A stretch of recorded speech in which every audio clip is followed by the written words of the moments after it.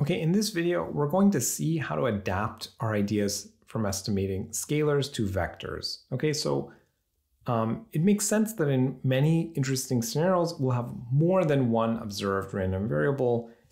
So we'll call them y1 through ym, and we'll use those to estimate more than one unobserved random variable, which we'll call x1 through xn.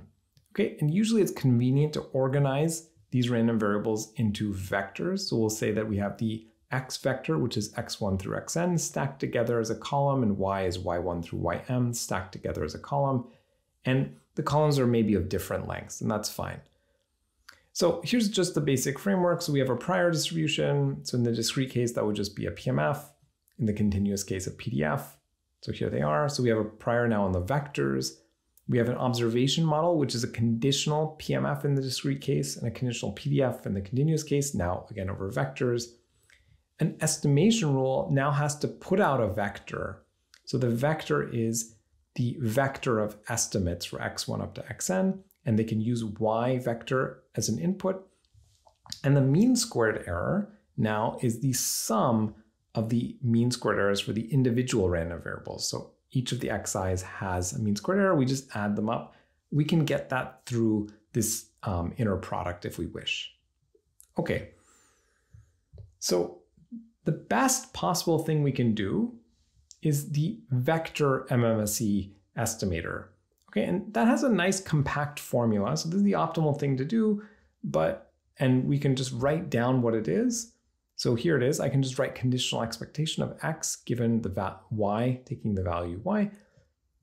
That opens up into this vector. So I have these individual conditional expectations for x1 up to xn. They each take y vectors fixed.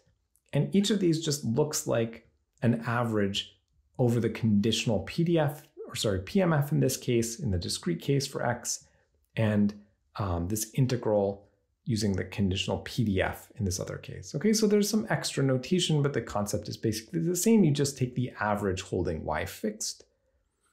Unfortunately, analytically and in practice, it is very hard to work out what this estimator actually is, even for a specific known distribution. And in practice, it can be really hard to figure out what this estimator should be from data. Okay, so we're basically just going to note that you can define the mmsc estimator in the vector case, and we're not really going to use it. Okay. Instead, what we're going to do is focus on linear estimators, and that will help us avoid these challenging computations. Okay, so we are going to restrict ourselves to linear estimators of the following form. So the estimator x hat is going to be a matrix A times y vector plus b vector, which is just some offset. Okay, and we get to pick this this matrix and this vector. That's what we're allowed to do. And so the vector linear least squares error, or LLC estimator, that looks just like the thing we defined before. So it's the mean of x vector in this case, plus the cross covariance matrix times the inverse covariance matrix, y vector minus the mean vector for y. Okay, so we remember that the covariance matrix is this object where we take the outer product of y minus its mean and we average that. We end up with this matrix of covariances. So each entry, so the ith jth entry has the covariance between the ith and jth variable. So the ith jth entry has that, and then on the diagonal we have the variances. All right. The cross covariance matrix is just the same thing, except we're now taking the covariance between x and y terms. Okay, so I take the outer product between x minus its mean and y minus its mean. I end up with covariance of x1, y1 here, down to covariance of xn, y1, so on, going down, but covariance of x1, ym, covariance of xn, ym. So I just organize all the covariances between x and y terms into a matrix. Okay, so those are the two matrices that I actually need to work out. Once I have these matrices, the formula is just that one-line formula, and I'm just replacing scalar multiplication and addition with vector multiplication, matrix multiplication rather, and vector addition. Okay, so I'll just quickly say the properties. these are not the most important things for us in this class, but you might use them in later classes. So the vector LLSC estimator is unbiased.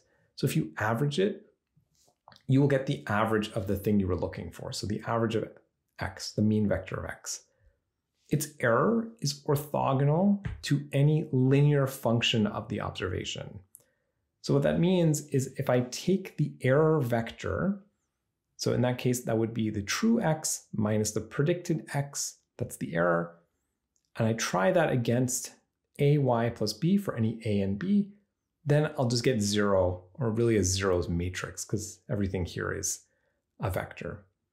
If I have a jointly Gaussian vector, then the mmsc estimator is the same as the LLSC estimator, because Gaussians are nice in that lots of things work out to be linear for Gaussians. We can derive this estimator from the unbiasedness and orthogonality properties, so the two properties I had below. If you believe you need those in order to have the best possible linear estimator, and you can show that that's true, then you can derive the form of the estimator. In practice, the most interesting thing is we just need to, again, collect first and second order statistics, which are pretty easy to get, and then we can form this estimator. All right.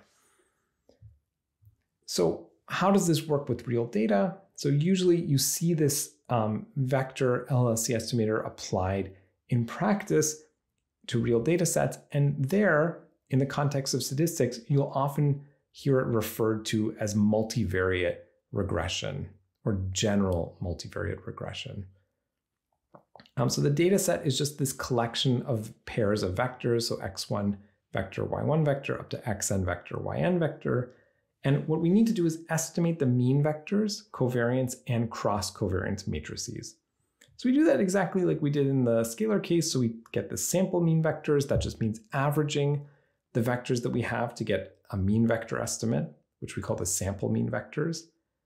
Okay, we do the same thing for the sample covariance matrix. We take the outer product of y minus its mean. So we do this, y minus its mean times y minus its mean transpose. We use the 1 over n minus 1 again to avoid bias. We do the same for the cross covariance matrix, except now we're going to have x in place of y here, but otherwise everything's the same. And now we can form our multivariate regression model. So what we're going to do is just predict x by adding its mean vector times the cross covariance matrix times the inverse covariance matrix of y times y minus its mean. And the mean squared error we can also just work out using this formula here. Okay. So this is just, in case you want to apply this to real data, we've just collected all these formulas into one place.